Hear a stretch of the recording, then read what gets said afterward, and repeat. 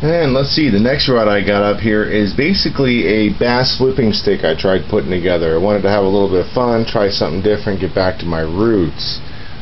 Basically what this rod consists of is, as far as blank, it's a 12 to 25 pound Kistler Carbon Steel series, telescopic of course, where the rod actually slides into the butt at this point here.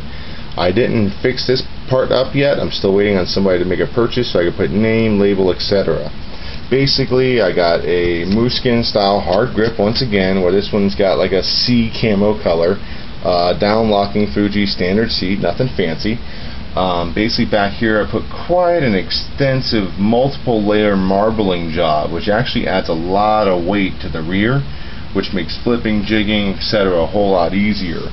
As we come down to the guides, I went with the Pac Bay blue zirconia style. So basically it's those blue metal guides with a TICH frame. Let me back up there, get a little bit better view of it if we can. Can't really make out the color, time to get a better camera. The other detail I went into was on the thread wraps on each guide. Basically what I did is, as you see, I tried to maximize it out by putting a little bit of a silver epoxy band around the blue thread to where, let's see if we can get a good view of this, to where basically it almost gives it a unique kind of detailed crusty pattern to match the blank. Multiple layer thread. You got a couple double guides that lead up to the single foots that then start to lead up. I underwrapped them for heavier reinforcement and power setting ability. So normally this rod I would do out at 230. I'm going to be doing this rod out for 150,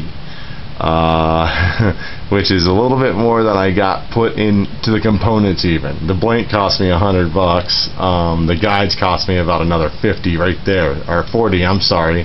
Not to mention epoxy time, thread, and work. So if you're interested, let me know, and then I can come down to here, put your name, put a label, put the sizing of the rod. Like I said, this is 7.6. It does convert down. It's pretty much the baddest flipping stick that still gives you parabolic, that's really soft and flexible, but at the same time, good castability, great guides. You never have to worry about damaging. Went a little bit oversized on the inserts in the guides, stuck with size 8s all the way down. Big heavy duty reinforced tip. Every one of my rods are all done in basically a aft coat epoxy, because that's the best. I've tried every epoxy out there, and aft coat hands down dominates them all as far as UV and everything. I'm not trying to get a plug. I'm just saying a lot of people use something because of its name, Power Pro, Flex Coat, etc. I'm not trying to badmouth those companies. They were great for their time.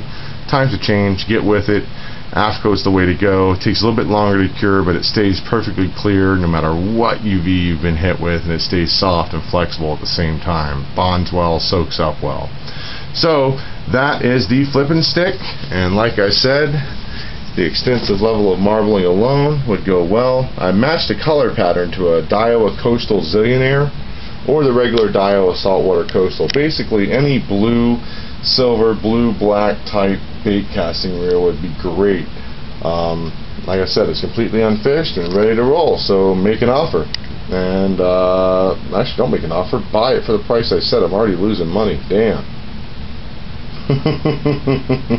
I just got a bad nod that this is a bad video to put on, but I'm going to put it on anyway because that's just who I am.